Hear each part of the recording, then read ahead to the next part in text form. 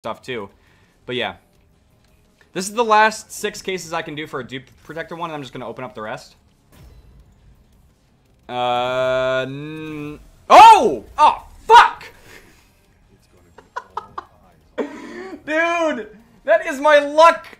After all these reserve cases, after everything, we get a fucking Mark II Rampage, which is a full auto Brecci. You gotta... Guys, you gotta admit, that's pretty ridiculous. I mean, look at that.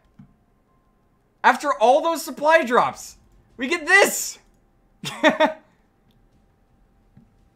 And Zombified Assassin, yeah, if you buy Gods of Quads, which is tier 3 or like level 3 membership, you can change your membership. Like, if you wanted to only have it for a month and then change it, you're free to do that. You're free to cancel it as well if you'd like to.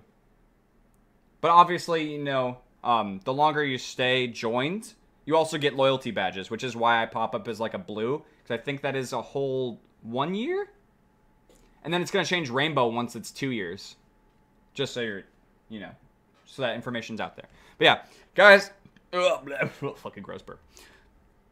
All done with our, well, actually not all done. We have four regular cases, my bad. Here we go. I was about to hype up the Ultra Weapon Bribe, but... Alright, guys.